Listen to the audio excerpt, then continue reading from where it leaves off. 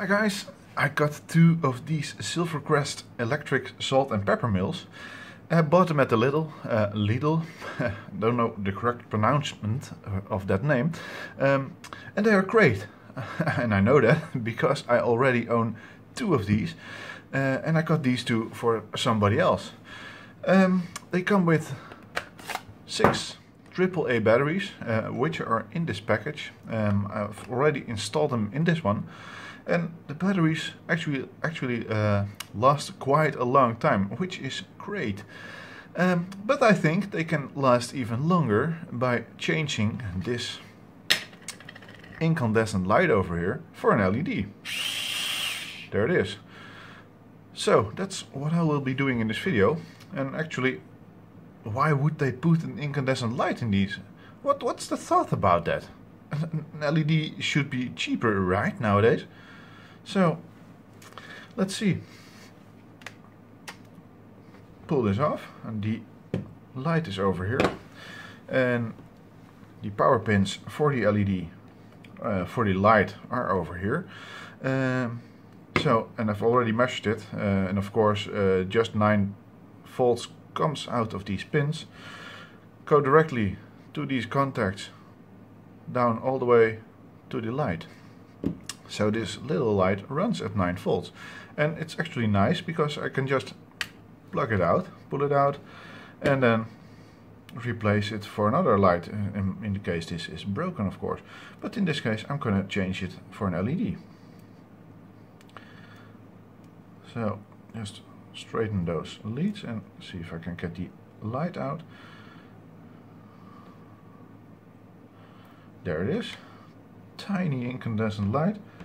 And yeah, I don't know exactly how much current this draws, but it's way much more than one of these LEDs does. So I've got 2 white ones and 2 warm white ones, and I just mixed them up, so I will have to check that. And I don't know, what should I put a warm white like this in there, or should I put the cold white in there? And I think the cold white just is a little bit brighter. Warm white. Oh. Yeah, the cold white is actually, I think it's better for this application, although I would prefer warm white, but I think I'll go with the cold white ones. So let's see if I can just stick one up here.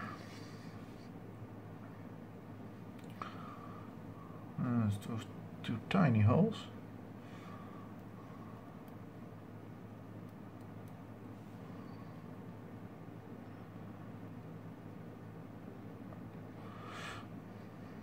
Of course.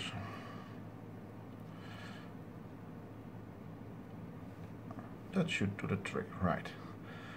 Just pull it a little down, a little more. That would be great, I think. Yeah, that's nice. Fold the leads over, like the incandescent one had.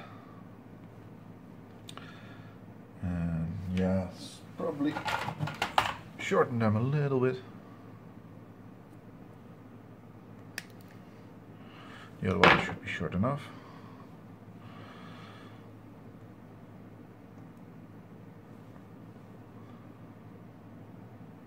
So, there we go. I didn't actually really check the polarity. I don't care, actually. If it's the wrong way around, I just shove it the other way around in this thing. So, just put it in here.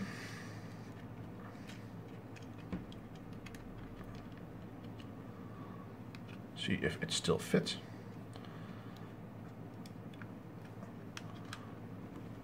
Yes, it does. So that's fitted with the LED.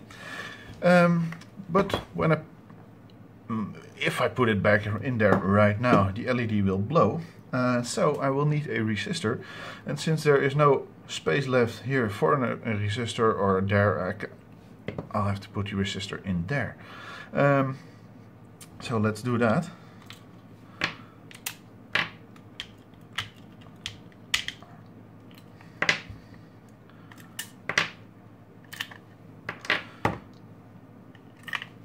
6 batteries makes 9 volt, and 2 tiny screws, screwdriver,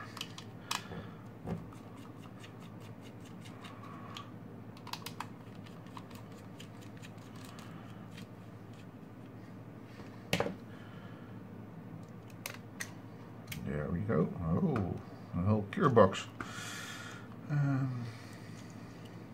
I shouldn't mess that up probably.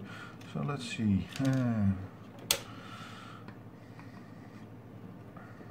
Yeah, I'm going to. Is that soldered on there? Yes, it is.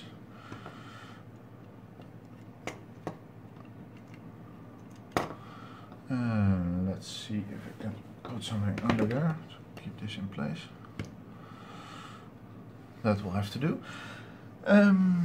And let's see, the resistor, calculator, and it's over there.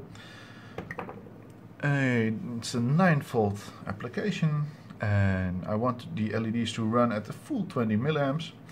So 9 volts divided by 20 milliamps, that's incorrect actually. I want the resistor to drop 6 volts because they need to run at 3 volts, so 6 volts divided by 20 milliamps. So that was 200 milliamps actually. 6 volt divided by 20 milliamps is 300 ohms. So I need a resistor of 300 ohms. Yeah, that does not exist, or maybe it does in China, but I don't have a 300 ohm resistor in stock. So I can choose, would I go for the 270 ohm one, or would I go for the 330 ohm one? When I choose the 270 ohm one, the LED will probably be pushed a little too much, and when I choose the 331, it will light a little less bright, a little dimmer, but it will last longer and of course consume a less power. So I think I'll go for the 330 ohm resistors. I'll have to get 2 of these and actually see if I can get it loose. There we go. And let me see, 2 resistors of 330. One moment. 2 of these. Right. Yes, just needs to be tucked in between there. So shorten this a little, put a little solder on it.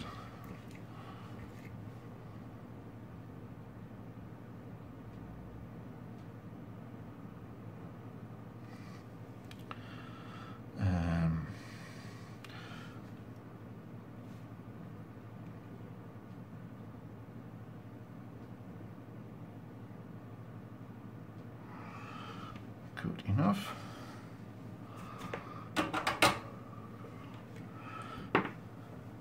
Got the other lead a little bit. Again, a little solder on there. Oh, that's a blob. There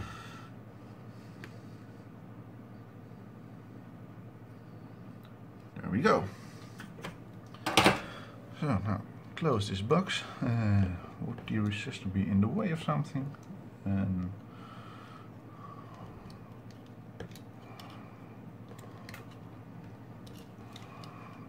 actually, these pins need to go through these holes.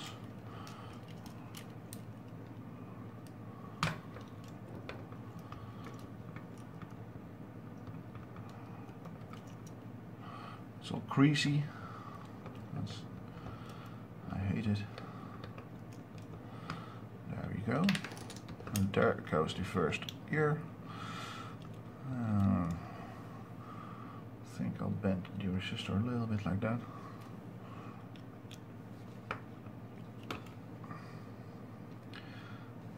Would that be the other way around? No, this is the correct position, I guess.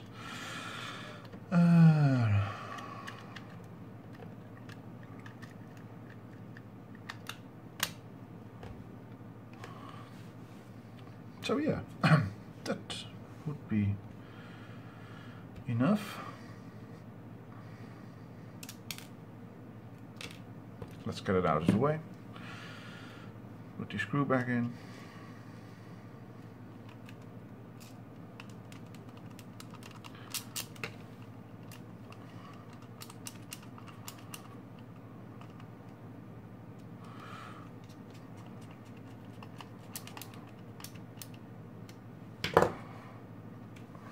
Yep. See if it still works.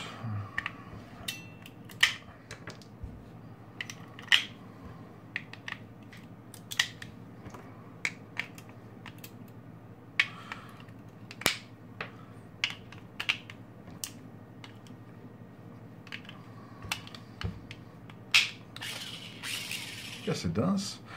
And let's see what the LED does.